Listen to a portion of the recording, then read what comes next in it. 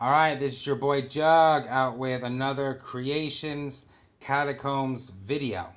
Alright, so today I'm going to be discussing how I personally get through the Catacombs as quickly as humanly possible. I'm not a huge fan of the Catacombs, so I really don't like to spend a whole lot of time doing it. So I'm going to give you guys a glimpse into how I do it personally. But before I do that, I would like to introduce you guys to a friend of mine. This is my girl Creed, and she's got her own YouTube channel by the name of Disappointing Turtle. Please go to YouTube, search this name, Disappointing Turtle, or check the description below, and I will have a link to her channel. She's got a completely different outlook on the game, and I'm really excited to see what she comes out with next. So let's get back to why most of you guys are here. So today, let's talk about what I do personally to get through the Catacombs as quickly as possible. So with the Catacombs, you have level 15, level 25, level 35, and level 45 equipment. So first here, I'm going to be discussing just the first three, okay?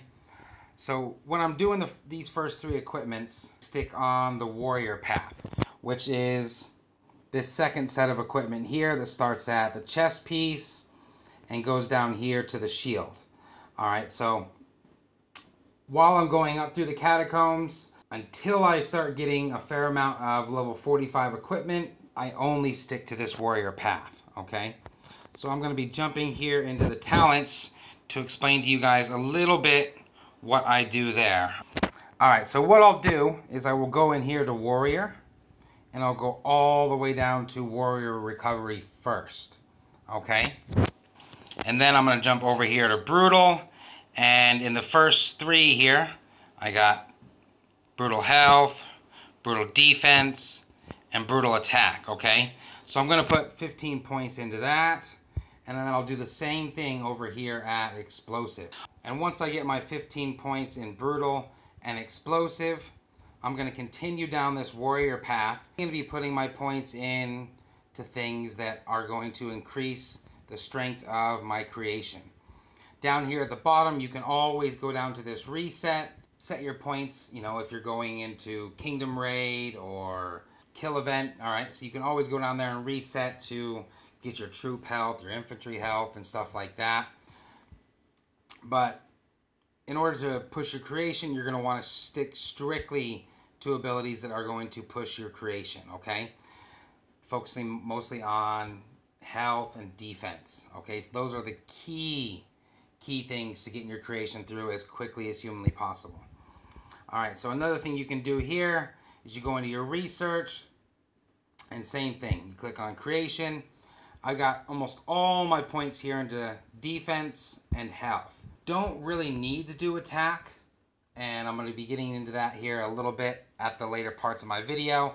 It will help you get through a little bit faster, so it's entirely up to you guys whether you put a whole lot into attack, okay? But I would suggest going high on defense, maybe a little bit more on health than I did, but you don't have to, okay? So 7-3 is the very last stage where you're going to be getting level 35 equipment, which you can see here, all right? And then once you start getting a little bit higher, you start getting to 7-5, 7-8, 7-10, you're going to start getting your level 45 equipment, okay? Now, once you get access to this level 45 equipment, we're going to be switching over to explosive, okay? Which is this very last equipment that you get down here. It starts at this chest piece and ends at this little grenade, okay? And that also means that we're going to need to switch our talent points. Once you switch over to your explosive equipment, you're going to want to go down this tree here, all right? And what you're specifically going to want is this Flame of Fury. This is the only attack that you're going to need. As you start rolling down this tree a little bit, you're going to get a couple bonuses to this attack.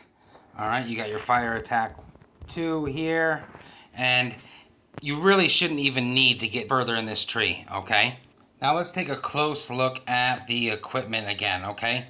So when you're pushing this equipment, you're going to start getting frags that are going to allow you to enhance this equipment. All right, so I'm going to go into my items. Let's roll all the way down. Most of you guys know this stuff already.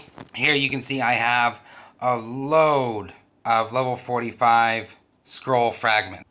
I'm going to go ahead and synthesize 2 here. Once we have all of this equipment, our main focus is going to be this chest piece here, and it's specifically for the amount of defense that it gives you, okay? And the gun. And the reason we're pushing this gun is the creation burning ability, okay? So I'm going to go ahead and create one of these. And again, I'm going to create the gun. Alright, so I'm going to go in here to enhance. And I'm just going to enhance the chest piece. And I'm going to enhance the gun. Sometimes you're going to need to spend a little bit of gold. In my personal opinion, it's worth it. You can eventually get the pieces by pushing through the catacombs, but it honestly takes a long time, okay? So if you've got to use a little bit of gold, I'd suggest using it, especially if you have it. So you're really going to want to focus on these 2 pieces, especially, but it's not going to hurt to put a little bit into these pieces as well. I know many of you guys are wondering, why would we start on warrior and then move over to explosive? And the actual reason is these crests. Okay, so when you're creating crests for warrior, you're going to be creating crests for defense. You're going to be creating crests for health. You're going to be creating crests for attack. So since you were on the warrior path before, you probably had quite a bit of attack. But the nice thing about being on the explosive side is you don't need any attack at all, okay? So what you can do here is you can go to reclaim, and you can take all of those attack crests and you can put them right into, you know, you can put them into health, you can put them into defense, you can put them into your explosive abilities. With the crest for explosive, all you need is a lot of defense, quite a bit of health, and your creation firepower, okay? That's all you need. So you can take all those crests that you use for attack with warrior and you can put them wherever you guys like, okay? I personally would focus mostly on defense, secondary on health, and last go for firepower, okay? And the nice thing about these crests, again, you can just remove them and then put them into whatever you're lacking. When it comes to pushing your creation, your crests are going to be far more important than your equipment or your research. I personally find that I get more crests on level 4 than I do on any of the levels, okay? So here is a pull from level 4. I just did 10. I only got 1 crest. It doesn't seem like a lot, and it isn't. But they do add up, okay? I'm going to do the same over here. All the way on level 8. Let's see what I got left. I'm going to plunder this 10 times. I'm going to scroll all the way down.